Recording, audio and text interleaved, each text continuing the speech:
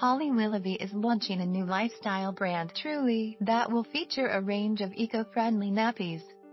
Holly, 37, is targeting millennials who hate single-use plastics, according to the Mail on Sunday.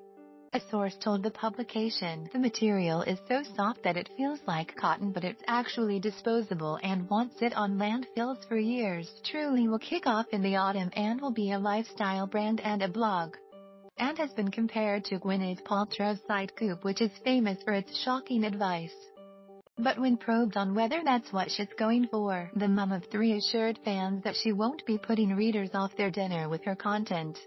She said, "So the only things I've heard on this morning about Goop, we had some sort of vagina steamer thing that you put on the toilet with herbs and stuff. As yet, on our list, there's no vagina steamer." TOWIE is also set to donate proceeds to charity, and she wants people to encourage debate on the site.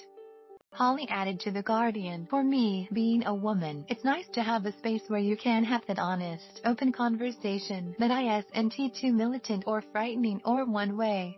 It's going to be very open and welcoming." Holly recently told her 3.5 million followers on Instagram about the brand, writing, "So, finally I get to tell you about something I've been working on passionately and secretly for a long time. This is truly my new lifestyle brand that launches in the autumn. Let the adventure begin." TOWIE.